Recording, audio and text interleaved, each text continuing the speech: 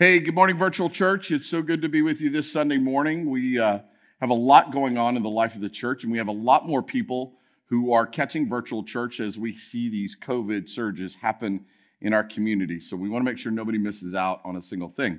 One of the things we want to do this morning is celebrate Vacation Bible School, which we had a couple of weeks ago. We want to thank Autumn Reed for putting together a video of the week for us. And so we're going to show it to you right now.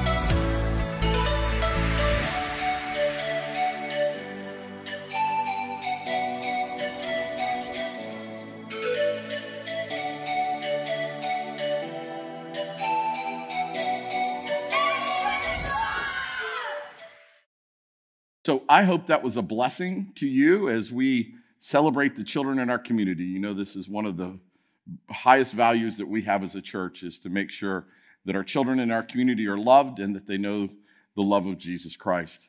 I want to share with you that the hot dog hamburger outreach that we were going to do on July 4th before we had to cancel that weekend service has been moved to Labor Day weekend. And so we're going to be collecting on August 29th all day here Sunday.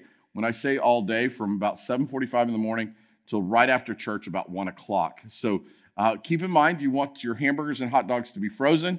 You can swing through the parsonage parking lot, which is right next door to the church, and just drop your hamburgers and hot dogs off before you come to church. Know that we're going to provide finances to House of Hope for them to purchase buns. So we'd love for you to be a part of that outreach for us. We also want to thank everyone in the church that helped with backyard missions. We'll be celebrating them all morning this morning. We also want to share with you that Georgianna helped furnish the Safe House for Life Recaptured, a ministry to those who have been rescued from sex trafficking. I can't even begin to tell you how passionate we are about this ministry and the great work that Chris Rodriguez and her team did in furnishing that house, and for us as a church to underwrite it. So just a huge shout out to what's happening in our community and the role Georgianna is playing in this ministry. So as we head to prayer, I want us to be mindful of the fact to pray for the Johnson Beardall family. They lost their patriarch this week. Nancy and Jay lost their father, who was known as Pops. So we want to be in prayer for them as they journey through that grief process. We also want to celebrate that hopefully by the time everyone hears this on Sunday morning, that Joe Rauchi is home and recovering and doing well. And it is truly a miracle of God, his long road to recovery from COVID. And so we're honored to have been a part of that and to see one of our own so so redeemed from this horrible, horrible virus. We also want to continue to pray for all those in our church who are still hospitalized and homebound, dealing with long recoveries. We also want to let you know that Julie Kiefauber, her memorial service will be this coming Saturday, 8/14 at 10 a.m. So I know Kemper and the boys would love for you to come and help celebrate her life. We'll be having it here in the Transformational Life Center, this sanctuary. So we hope you'll join us. So with all of that, let's go to the Lord in prayer. Gracious and loving God, we come to you this morning in the shadow of a virus that continues to ravage our nation and to ravage our community.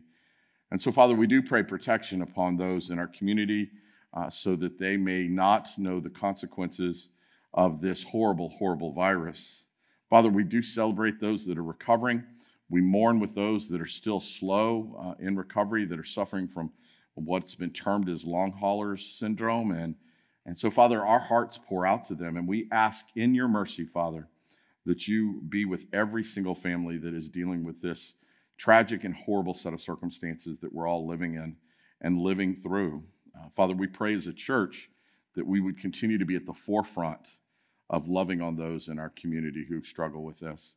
Father, we give thanks for the Beardall Johnson family, for Pop's life. We pray that you would bless them this week. We pray blessings over the safe house that we got to be a part of to help furnish and to be a part of the restoration of women that have been rescued from sex trafficking. Father, this is just another example of evil that is in our world, and you have called us to deliver your gospel of good news into the darkest places, and I'm thankful this church is willing to do that. So finally, Father, this morning, before we hear a great word from Jason, I just ask that you would be with our teachers and our students as they return to campuses this week, as they return to school. Father, we pray that some sense of normalcy returns to the world of education, that our children and our parents and our teachers and faculties can feel safe and that can go about the business of pouring into children, to pouring a foundation that they will have for the rest of their lives. So, Father, we submit all of this into your hands and ask for your presence in our lives. To you be the glory in everything. And all of God's children said, amen.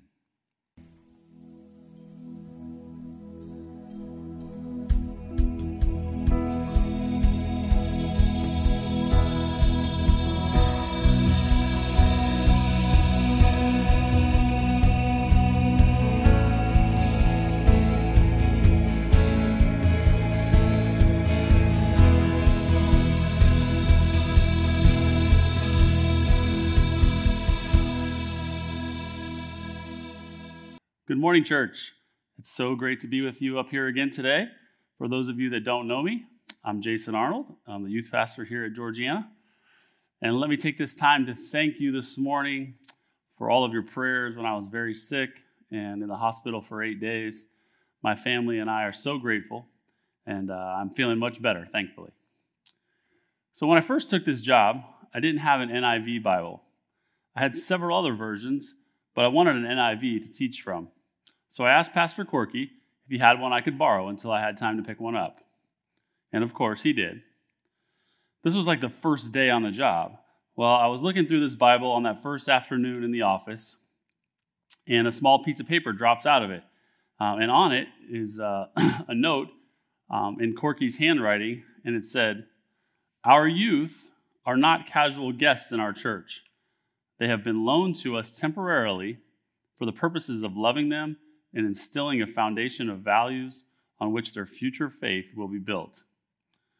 Well, I brought that note to him, and he told me that it was probably from 15 or 20 years ago, that I should keep it, and maybe I could use it in a sermon or a lesson someday.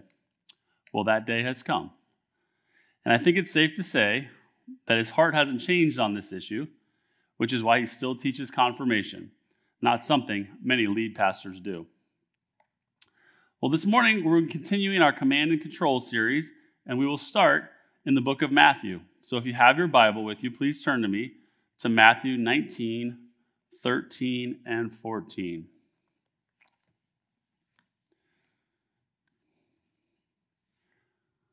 It says, Then people brought little children to Jesus for him to place his hands on them and pray for them. But the disciples rebuked them. Jesus said, Let the little children come to me, and do not hinder them, for the kingdom of heaven belongs to such as these. So let's unpack these verses a little bit. And it says, the children here who were being presented to Jesus in Matthew 19 were very small. In fact, they were likely infants. During that time, children, especially infants, were thought very little of. Maybe it was because of the high child mortality rate at the time, and parents or adults didn't want to get too close to the children until they were older. It's hard to know exactly why, but children were viewed as less than adults. They didn't have much value like adults did. Most adults didn't view children as useful or as much of anything until they could at least help with the family farm or business. Children were thought so little of during those times in that region that infanticide and child abandonment were rampant. One of the great missions of Christians for the first few centuries of the church was actually trying to save children who had been abandoned by their parents in the wilderness. Historically, Christians have always been very different in their view and treatment of children, and this love for children comes from Christ and his love for children. The disciples, however, didn't quite understand this view yet. They saw this throng of parents bringing children to Jesus, and they scolded them. The disciples were probably thinking and saying things like, "Don't these people know how busy Jesus is? He doesn't have time for these weak, useless children. Can't you see his teaching and healing adults that have significant roles in society?" But that's far from what Jesus was thinking. He was actually pretty hot at his disciples for what they said to those parents and children. He rebuked them. But this was no small rebuke. When Mark relays this account in his gospel, he says that Jesus was indignant. He wasn't simply annoyed or just slightly bothered. He was outraged, furious that his disciples, without seeking his approval, came to a conclusion that sought to exclude children from his presence. Why? Well, because children matter to him.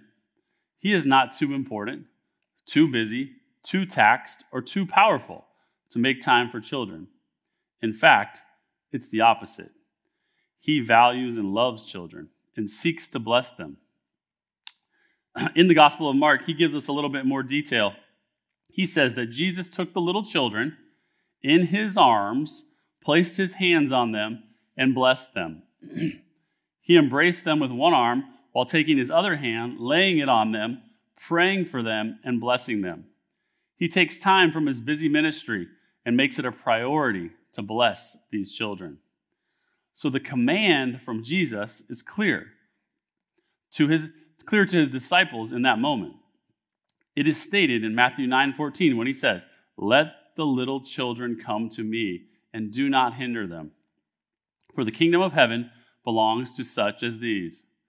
But is he not speaking to more than just the disciples? He is speaking to the church. He is speaking to the elders and mentors. He is speaking to grandparents and aunts and uncles. And he is for sure speaking to parents. But are we listening? Well, one of the major issues today's and in turn tomorrow's church is facing is this new idea that our job as Christian parents is to introduce our children to many different faiths, religions, and beliefs. A kind of trial and error or a what works best for you faith. Let's be clear this morning on what the Bible says about that. If you are a Christ follower and you have children, there is no gray area on what your responsibility is. Your job is to teach the truth about our Lord and Savior to our children. It is all over in Scripture, Old and New Testament alike. I had to narrow it down to the list down, or else we'd be here all day. So I picked out 5 verses about God's intended direction for us as parents. I'll go through them quickly, so maybe jot them down so you can look at them later a little bit more closely. First, Proverbs 22:6 says, Start children off on the way they should go. and even when they are old, they will not turn from it. Ephesians 6:4, fathers, do not exasperate your children. Instead, bring them up in the training and instruction of the Lord. 1 Peter 5:2 and 3, be shepherds of God's flock that is under your care, watching over them, not because you must, but because you are willing, and as God wants you to be, not pursuing dishonest gain, but eager to serve, not lording it over those entrusted to you, but being examples to the flock. Deuteronomy 6 through 9. These commandments that I give you today are to be on your hearts. Impress them on your children. Talk about them when you sit at home and when you walk along the road, when you lie down and when you get up. Tie them as symbols on your hands and bind them on your foreheads. Write them on the doorframes of your houses and on your gates. And lastly, Psalm 78, 5 through 7. He decreed statutes for Jacob and established the law in Israel, which he commanded our ancestors to teach their children, so the next generation would know them, even the children yet to be born, and they in turn would tell their children. Then they would put their trust in God and would not forget his deeds, but would keep his commands.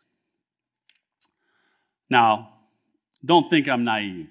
I know full well the issues that arise when trying to lead our children. I have worked with teenagers for the last 16 years, and I have 3 children of my own. You may think that if you impose your faith on your children, you will create a faith in them that is not authentic.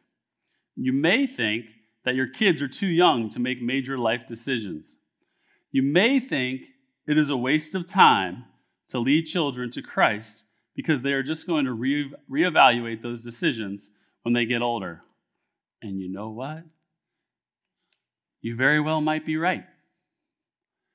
But that is not what God commands us to do.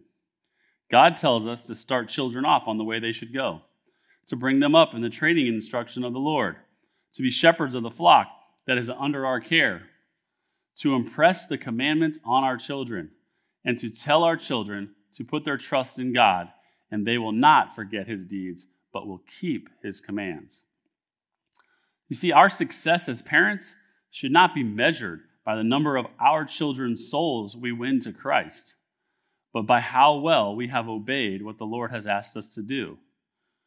How well we have used our opportunities to share the gospel with our children. Let God handle the winning of the souls. As hard as it is sometimes, our job is to simply obey the creator of the universe. Well, as you guessed, or maybe assumed, working with children and young people is something I am very passionate about. And I would bet most coaches and leaders of young people at all levels feel the same way. There's this incredible quote that I want to share with you. Well, actually, it's more like part of a rant than it is an actual quote. It comes from the head basketball coach at the University of South Carolina, Frank Martin. And for those of us that are parents in here today, it's definitely an eye-opening perspective from someone that has dealt with young people for many, many years.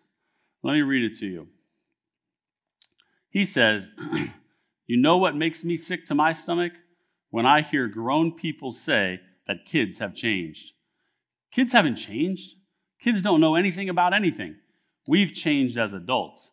We demand less of kids. We expect less of kids. We make their lives easier instead of preparing them for what life is truly about. We're the ones that have changed." Ouch. Well, after spending my entire adult life so far dealing with young people, I'll admit, I agree with this wholeheartedly. How have kids changed? Do they come into this world with a new set of morals, beliefs, and work ethic than when we were kids? Absolutely not. They still come into this world a blank slate, waiting to be taught by someone. And do you know what my generation has done? We have put the responsibility of teaching and raising our children onto others. We have become selfish. We have decisions to make daily that are impacting our children's future. And it seems we are too often making the easy decisions instead of the right decisions. Do we engage them into conversations at dinner, even when we are out to dinner? Or do we give them our phones to watch YouTube or play mindless games so we can eat in peace? Do we make them come to the grocery store with us? Or do we let them stay home and play Xbox because it's not worth arguing about? Do we require them to come to church with us on Sunday mornings? Or do we let them sleep in because it's just easier? Do we give them the responsibility of doing chores and yard work? Or do we let them spend endless amounts of time on Instagram and Twitter because they probably won't do a good job with their chores anyway? And let's be honest with each other. The main reason we make the wrong decisions is because we are lazy. I'm not going to sugarcoat it up here, and I'm not going to stand here and tell you that I make the right decisions all the time either. I get it. I'm tired. Oftentimes, I get home from work and I've been dealing with kids all day long already. I just want to get home and sit in my comfy chair and do nothing. And that line of thinking overcomes us. And we'd rather hand over an electronic device than spend the time teaching, disciplining, and molding our children, or just spending time with them. And I've said this before from up here, and I'll say it again now. We have to realize that if we truly want what is best for our children, we have to be willing to put in the time to help them get there. We have to realize that it is not about us anymore. When we decided to have children, everything changed. So when Jesus says, "Let the little children come to me and do not hinder them," we need to ask ourselves as parents, are we the reason our children aren't growing in their faith? Could we actually be keeping our own children from coming to God? That's not a question that I want to think about, and I doubt any of you want to think about either. But maybe it's time that we do. Now, we've spent the majority of our time so far this morning talking about the importance of us as parents, elders, and mentors, leading and molding our children. And of course, we've hit on how important our children are to Jesus. But let's take a few minutes to discuss some of the amazing things our kids are capable of, even at a young age. The older we get, the more we seem to forget what it was like to be a kid. The older we get, the less capable we think children are. But that's simply not true. Kids are capable of so much more than we give them credit for. Throughout history, there have been many examples of children that have accomplished amazing things. And some of the more famous ones I'll go over right now quickly. Anne Frank, whose diary as a 12 to 14-year-old has been printed in over 70 languages and still serves today as one of the greatest teaching tools on the Holocaust. Louis Braille, he completed his first alphabet system of raised dots for the blind at age 15.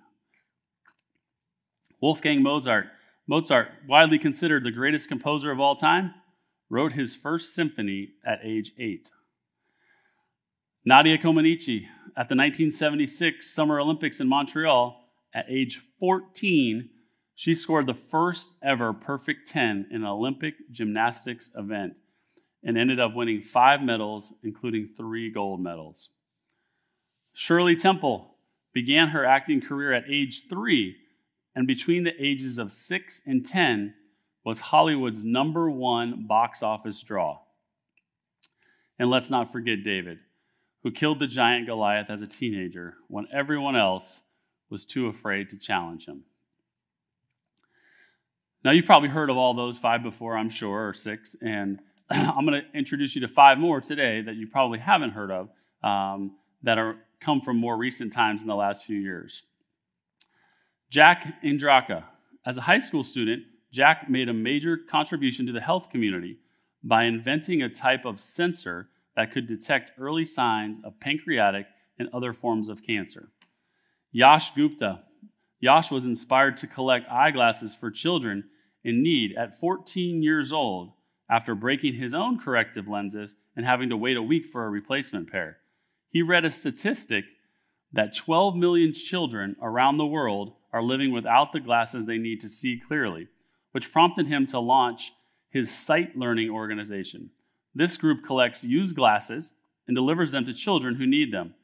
they have given out over $1.5 million worth of eyewear in places like Mexico, Honduras, Haiti, and India. Melody and Isabel Widgeson. Melody and Isabel Widgeson were only 10 and 12, respectively, when they started on a course of activism that has drastically decreased the global use of single-use plastic. The young women were inspired by the country of Rwanda's ban of plastic bags in 2008 and decided to try to get their native Bali to do the same. Their homegrown initiative of beach cleanups and government petitions graduated to an organization advocating for reduced plastic use in 15 different countries. Bali is officially plastic bag free today, and Indonesia will be by the end of 2021, with the Widgeson sisters to thank. Easton LaChapelle.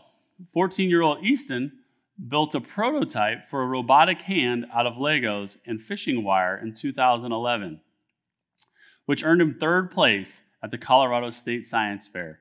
And as fate would have it, while there, he met a 7-year-old girl who had a prosthetic arm that cost $80,000. It was then that Easton's mission became clear: to build a more affordable alternative. Now, he runs a startup that uses 3D printing to build prosthetic arms and hands, bringing the price down to just $350 to produce.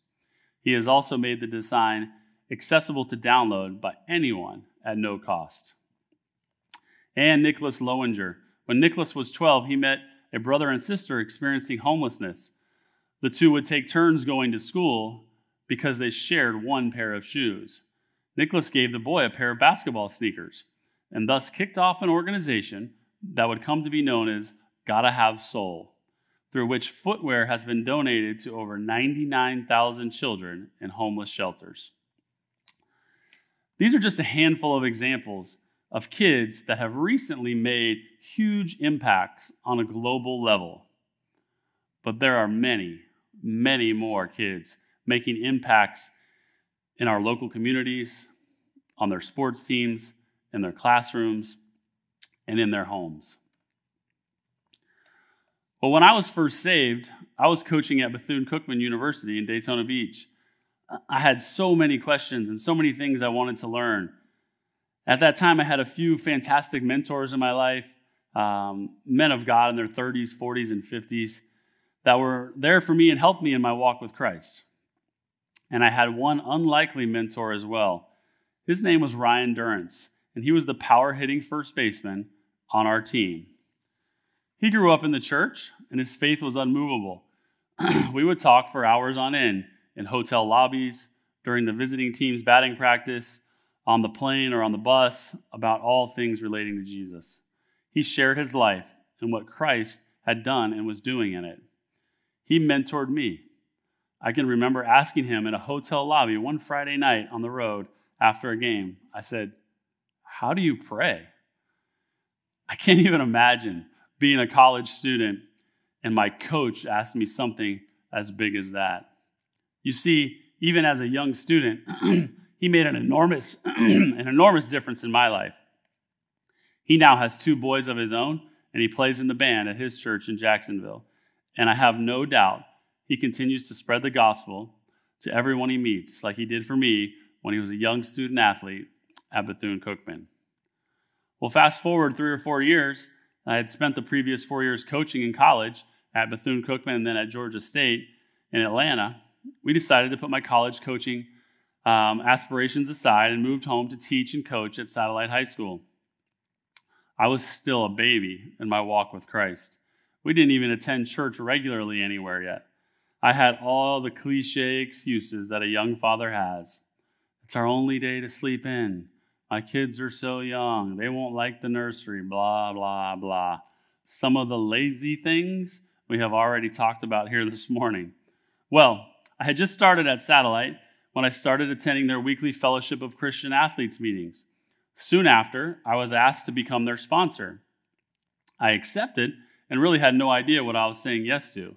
Luckily for me, Satellite's FCA group at that time pretty much ran itself, and my job was really just to open up the cafeteria and be the adult present. So every Friday morning, I would do just that. My wife would bake something incredible for the kids, and I would bring it in to share. And each week, I was learning more and more from our student leaders. And before I go on, I hope you as a congregation know how much the financial support that our church gives FCA means. It is a difference maker in young lives that are already making a difference. So thank you for that. So one of our student leaders was a young lady named Sky Morrison, a senior on the girls' soccer team, and she led and taught with a love for others that I had rarely seen. Her kindness to everyone she met was nothing short of amazing. Her light for Christ was so bright on campus that you couldn't help but know something was different about her. She made me more confident in my faith. She helped shape my relationship with Christ as a high school student. And our other student leader at the time was a young man named Chris O'Brien. Chris led and taught with a deep knowledge and confidence that 16-year-olds rarely have. I found myself taking notes on my phone when he taught and even feeling lost when he would dive deep into Scripture. Chris carried himself as a child of God at all times on campus, and I admired him greatly. In that phase of my life, Chris probably taught me more about God than anyone else, a 16-year-old kid. And Chris is actually the younger brother of our worship pastor, Nick, here at Georgianna. I feel blessed to have had the opportunity to walk alongside the O'Brien family 3 different times in my life now, as their younger sister, Brooklyn, was later an FCA leader for me at Satellite as well. Well, these are just a few ways and examples that teenagers made a difference in my life, ways that children help shape this adult's relationships with Jesus Christ. You see, God doesn't have an age requirement when it comes to sharing your faith, when it comes to leading, when it comes to being a light for Christ. And it's time we adults fully understand that. It's time we parents start making decisions with that in mind. These kids you see here on Sunday mornings, they're not just learning down the hall. They're not just taking notes while sitting next to their parents in here. They're leading prayer on their sports teams. They're setting Christ-like examples to their peers and adults they meet in the community. They aren't just becoming the church. They are the church. And before we go today, I want to take a quick minute and share with you what I saw from our kids here at Georgianna this summer at camp. I saw kids praying over one another. I saw kids with arms up, worshiping unashamed. I saw kids comforting and crying with a brother in need. I saw kids leading the entire camp youth band. I saw kids overcoming fears and trying new things. I saw kids packing hundreds of meals for the less fortunate. And I saw 17 and 18-year-olds leading and mentoring 12 and 13-year-olds with love and joy. I saw kids giving their lives to Christ. And I saw kids accepting each other for who they are. Perhaps it's time we realize that we can learn a thing or two from our kids. No, we can't stop teaching and leading them. No, they aren't ready for everything life is going to throw at them. But maybe, just maybe, there are some things we can learn from them. And all of God's people said, amen. Hope you have a great week, church.